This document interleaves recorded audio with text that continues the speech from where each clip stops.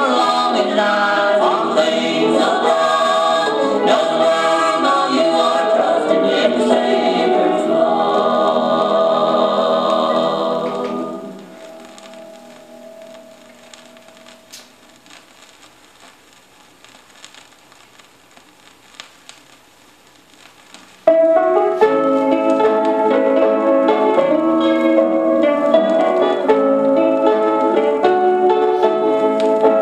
one of our southern colleges, a young man was studying the Word of God, and he was asked one day to prepare for the next morning to explain the true meaning of the word grace.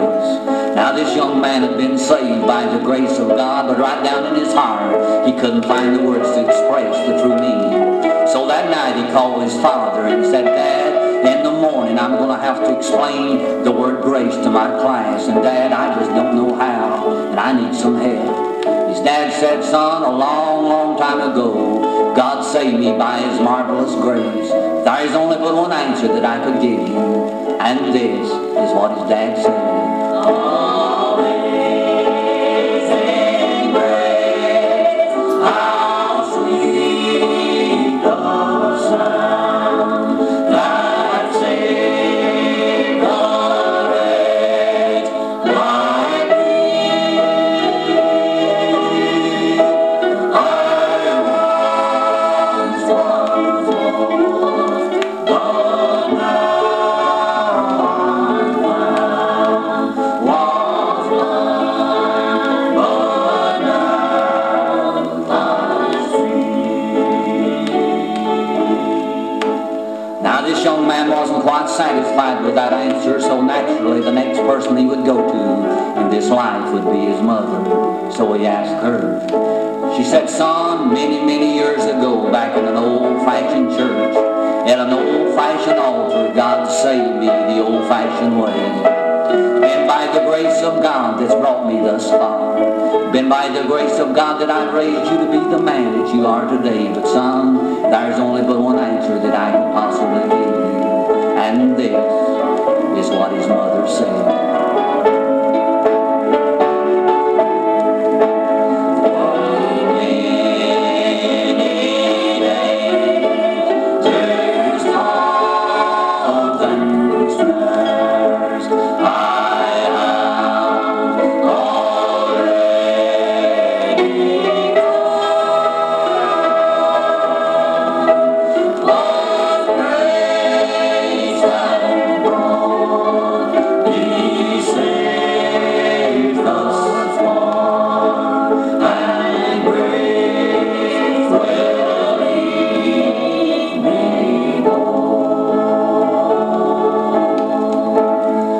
This young man pondered these things over in his heart that night, and upon returning to class the next morning, his professor asked him to explain the true meaning of grace. And as the young man arose to his feet with tears in his eyes, salvation in his soul, and the grace of God in his heart, he said, "Professor, there is only but one answer that I could possibly give you to your question." Listen to what the young man said.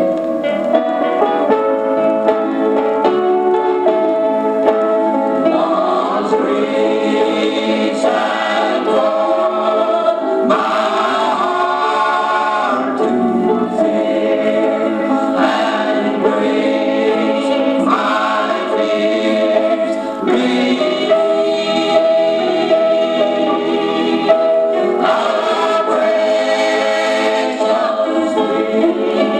That grace